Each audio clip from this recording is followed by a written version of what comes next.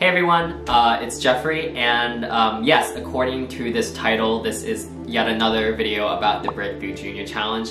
I actually wasn't planning on making another one this year based on how crazy everything has been recently, but I've been getting a lot of questions about technique or what tips and tricks I have for you guys, so I thought it may be helpful for you guys if I made a video explaining some of the techniques I use and answer some of your questions, so you guys can just watch this video anytime and hopefully get something out of it. So today we'll be looking at editing, animation, and style in your Breakthrough Junior video or just any video in general. Before we begin, I just want to make some important distinctions of what I consider to be editing and versus animation. Editing could be considered like putting a puzzle or Legos together. You're putting clips together to make a more coherent and complete film. And animation is sort of like if you were decorating a cake, it's like the frosting or the cherry on top. It's not necessary, but if you put it on your video, it can make it look better, it can add something extra special to your video. And before I answer some of you guys' questions that I've received, I think it's really important to say that in your video, animation is probably the least important thing you want to focus on. Editing is putting your video together, so that's really important because you want your video to flow nicely from beginning to end.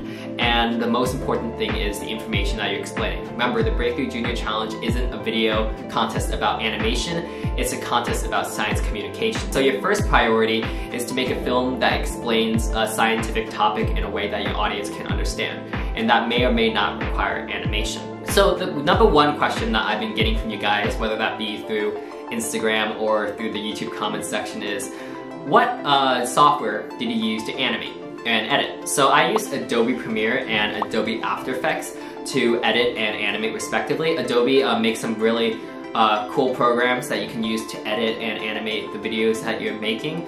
But I've also been using these softwares for quite a long time. While these programs do allow you a lot of creative freedom and can really add a lot to your film, they do take a while to learn, and that might not be time that you necessarily have. But that's okay, because as I said before, your video isn't about animation, it's about how well you explain your topic, and that doesn't necessarily require animation in your video. For example, I made this film a couple years ago, and it was in a different video, but I'll put it here, where I made a short video about the environment using just iMovie, which comes free on your computer if you have a Mac, and shot on my iPhone. So, take a look. Our world is a beautiful place, filled with amazing landmarks, amazing creatures, and cute animals.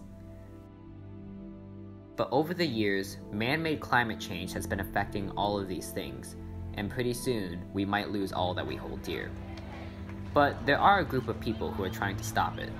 Isn't it weird how time moves forward, because that's the definition of how time works?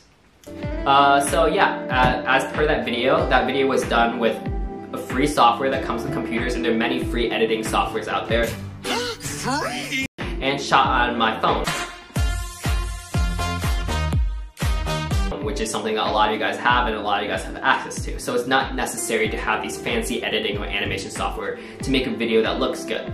And so I'll talk about my last point, which is style, and that's what I mentioned in the title. So style, in my opinion, is the most important filmmaking aspect of your video. So there's like the education part, the things that you explain, like how you explain things creatively and engage your audience, and then there's the filmmaking part. And the filmmaking part is not as important as everything else. Remember, this is a science communication contest.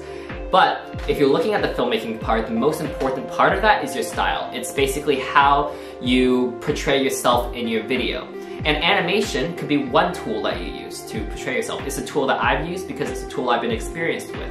But if you have experience with other things, for instance, a few years ago, a winner named Diana C used stop motion animation, and other finalists have used things like drawing or whiteboards or other methods. You can use that too, and it could have just as good or if not better result than using just plain old animation. The most important thing is really just to make sure that the video feels like you. You might not have enough time to learn a completely new part of filmmaking, but you definitely already have something that you're good at. So if you use that, then you're already set and you'll do awesome in this year's challenge. So that's really all the tricks and techniques I have in this video. This video is mostly about the filmmaking portion of the Breakthrough Junior Challenge. If I do make another video, which I don't know, I'll probably talk a little bit about audio or selecting a topic, which is a little late, so maybe not. But I hope you guys enjoyed. I hope you guys learned something out of this. Remember, feel free to ask any questions below. And also feel free to like and subscribe because I'm going to college soon and I'm going to need money. So yeah, take care, stay healthy, good luck, and have a good one. Bye.